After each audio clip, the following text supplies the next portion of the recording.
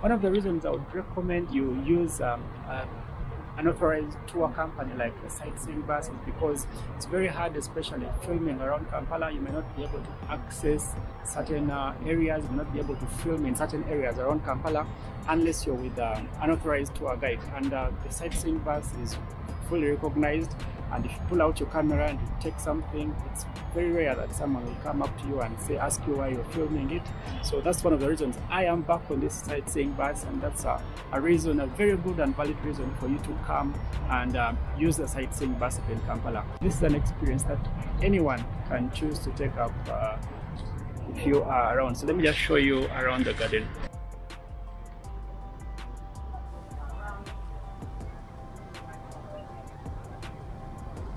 Hi everyone, and welcome back to my YouTube channel, Mr. Musinguzi.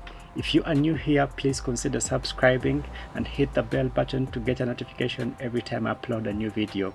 Now today we are talking about the Buganda Royal Mile. If you know about the Royal Mile in Edinburgh, then you know exactly what we are talking about here. Now your Kampala tour will be incomplete if you don't get to learn some of the Buganda Kingdom history. It is one of the biggest kingdoms in Uganda, and it's where we find Kampala, the capital city of Uganda.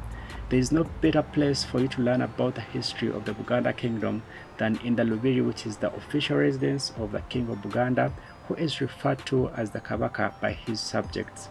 Now the history and what's inside the palace gates will be a video for another day, but today let's talk about the Royal Mile, which starts right here where these gardens are.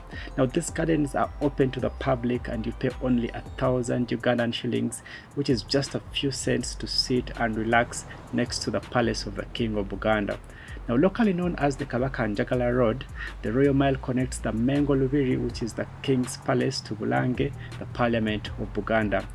Now this mile alone by far offers the best summary of the history of the Buganda Kingdom, and as you drive or walk along the Royal Mile, you will see a representation of all the Buganda clans and their respective role in this kingdom. Now Buganda's clan system is central to its culture. A clan represents a group of people who can trace their lineage to a common ancestor in some distant past. In the customs of Buganda, lineage is passed down along patrilineal lines. The clan essentially forms a large extended family, and all members of a given clan regard each other as brothers and sisters regardless of how far removed from one another in terms of the actual blood ties. Now just halfway between the royal palace and the parliament is an interesting roundabout where only the Kabaka is allowed to drive through. The concept of this monument was based on the most popular musical instrument in Uganda, the drums. Now this long drum known as Ngalabi is popular in the different Chiganda dances and was selected due to its length and unique shape. The Kabaka's roundabout has a special cleaner to keep it clean, a gate that is always locked, and a guard on standby to open when the Kabaka is nearing to go through the gate, and they can close it after the Kabaka has passed through. The Buganda Kingdom has both a TV and radio station, which are both hosted next to the Parliament of the Buganda Kingdom.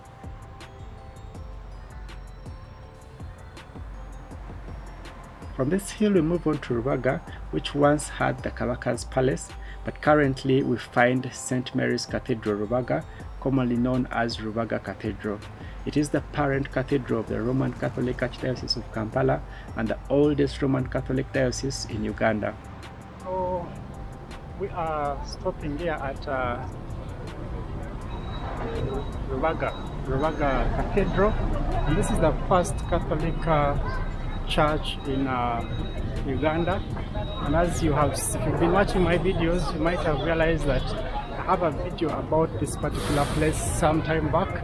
I'll leave the link in the description, or I'll leave a card here for you to see that video. It's very detailed. It has all the information you might want to know about this particular cathedral.